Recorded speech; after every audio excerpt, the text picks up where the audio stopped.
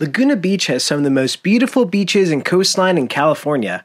Today we'll learn how faulting, a durable rock formation, and a touch of volcanism created the breathtaking coves of Laguna Beach.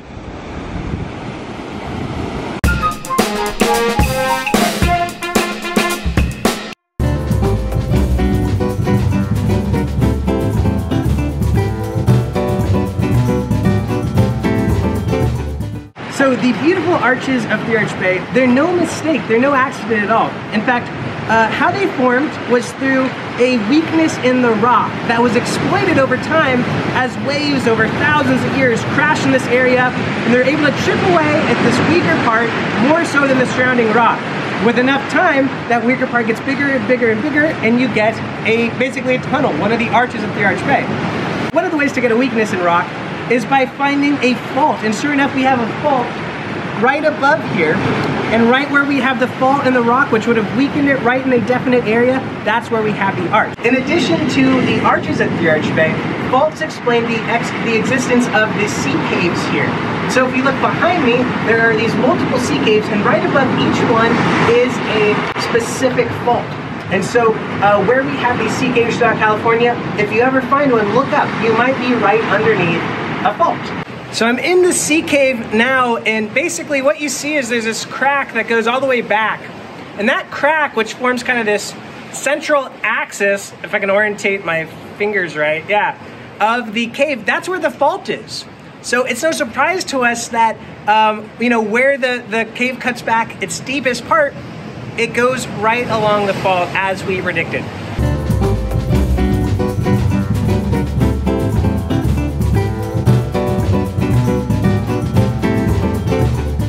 So the rock that makes up Thousand Steps, and much of Laguna Beach for that matter, is the San Onofre Breccia. And I've talked about this formation several times already on this channel, but there's a couple things to know for this video. The first is that it is a sedimentary rock that is formed of many smaller rocks within it, called clasts. And the clasts in a breccia are quite large. They can get to the size of boulders, basically. And they're also very angular. They're not nearly as rounded as the rocks in a conglomerate. Instead, they're much more blocky, indicating that they haven't traveled far from their source before they got deposited in the San Onofre Breccia. Now, the second thing to consider about it is that it's a very durable rock. It's much stronger than many of the other rock formations in South Orange County. And for that reason, whereas other rocks would just completely erode away, in Laguna Beach, where we have the San Onofre Breccia, you get these real big cliffs, these beautiful tight coves, and these reefs. And so, to answer, in part, the question that we asked earlier, why is Laguna Beach so beautiful? I think a lot of the responsibility goes right here, to this puppy, to the San Onofre Breccia. Pay attention to that name, Breccia. You're gonna be hearing it a lot more on this video. Breccia, Breccia. Breccia, Breccia.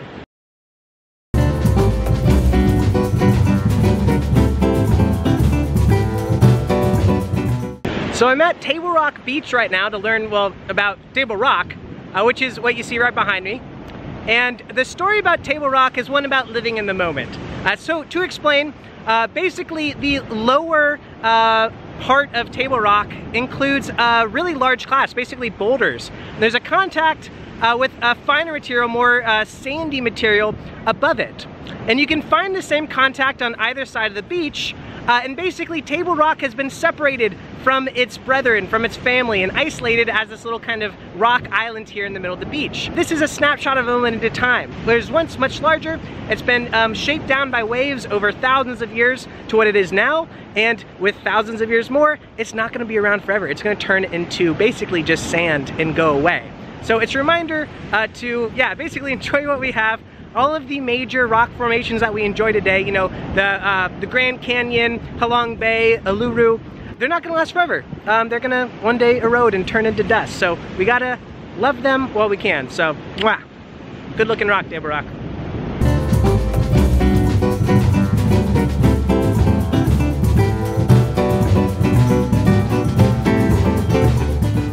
So here at Treasure Island and in many places throughout Laguna, one of the coolest things to do is to check out the tide pools, and they're particularly good here. But what I want to underscore about them is just the importance of the rocks, because without this durable San Onofre Breccia, we wouldn't have any tide pools. If we just had that weak rock that crumbled away, there'd be nothing to provide an anchor, a literal rock, for a habitat to basically be supported on. And so the San Onofre Breccia is very important, as we talked about, for forming all the cliffs and beautiful coves, but it also provides habitat for all of the marine organisms that we love to see in the tide pools.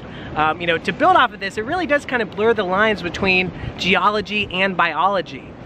Because what we find is, you know, you look at shells in here, and the calcium from those shells, that's coming from rocks, from minerals breaking down, releasing their cations, which get picked up by organisms in their growth process. And it's all kind of one and the same, so I think that's kind of wonderful. So next time you're at a tide pool, appreciate the biology, but also give geology a little bit of oh, that's kind of neat too. Or maybe it's all the same thing. I don't know. It's cool. It's wonderful.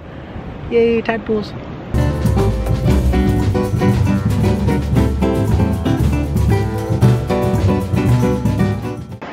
Okay, we're now at Victoria Beach, and in high school this was kind of the cool place to hang out. I didn't really come here that much, but we got some breccia here.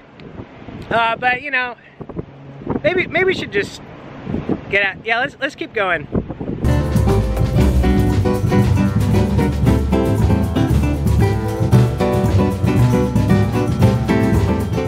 What we have behind me is more of the San Onofre Breccia, you know, the stuff that we've been seeing a lot of so far today.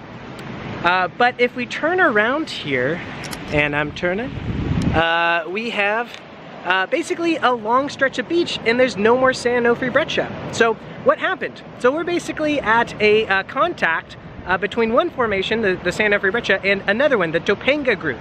These are just we call the Topanga formation. Point is, it's sandstones that are weaker than the San Onofre Breccia, so they give way into this long stretch of beach that just continues all the way to Main Beach. It's way more boring in my opinion. So geologically, right here is about the division between North Laguna and South Beach. And I think it settles the age-old question, which side Laguna is better? I say South.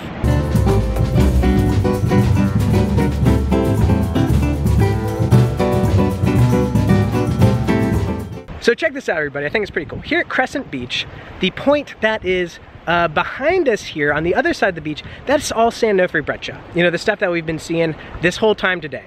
But if we look at the rocks that are right kind of behind me right here, this is a completely different rock type, right? It's not like what we've seen. Where's the big boulders? Where's all the layers? What we have here is a homogeneous rock. It doesn't look anything like what we saw before, and the reason is because it's totally different. It's not a sedimentary breccia. Instead, this is a volcanic rock. This is andesite. And andesite is something that was once magma. It either got all the way to the surface and became a true volcanic rock and became lava and then solidified, or it got really, really close, and we're gonna round up and just call it volcanic anyway. What tells us that it got close to the surface is that it cooled pretty fast. You know, if we look here at the rock, there's not any large crystals that we can see, which tells us that it was hot and they got cold really fast, which tends to happen towards the surface. But the real question here is, what on earth is it doing in Laguna Beach? There's no volcanoes around, right? The explanation of volcanic rocks in Laguna Beach has to do with what's been called the tectonic rotation of Southern California. During the Miocene over 10 million years ago, the Santa Barbara region was much closer to San Diego, but tectonic activity rotated it outward and created the coastal arc of Southern California that we know today. It was during this time that the San Onofre Breccia was deposited. The rotational movement broke up rocks and created many faults. Magma exploited these weakened rocks and intruded into them, forming vertical planes of igneous features called dikes. The andesite at Crescent Bay is an area where magma pushed into pre-existing rock. At the contact of andesite with a small piece of Monterey shale, we can see how the shale was folded as the dike pushed into it, contorting the rock into a syncline. At nearby Divers Cove, there's a fantastic dike that cuts through the Topanga sandstone. So we have our sedimentary rock up here. You can see kind of some crumbly layers, but there's still some strata. You go down, and right here, there's this really noticeable contact. You've got your sedimentary rock above, and right where there's that color change, that's where we get our andesite. So that's the contact with volcanic material. I'm gonna keep the camera rolling and get into the sun here. So If we go to the other side of this outcrop, you can get a much better look at the andesite. And check it out, if I zoom in close enough, you might be able to see individual crystals of feldspar, which is that kind of lighter colored material there. And it breaks similar in a way, you know, it kind of, if you squint your eyes enough, it looks almost like, you know, your generic lava rock that you might see in Hawaii, only it's a totally different composition. It's you know, got different minerals, but it still behaves in a similar way. So there you have it. The beauty of Laguna Beach has a whole lot to do with its geology. Thanks so much for watching, and make sure to subscribe to Poopy Archaeology for more videos about the past.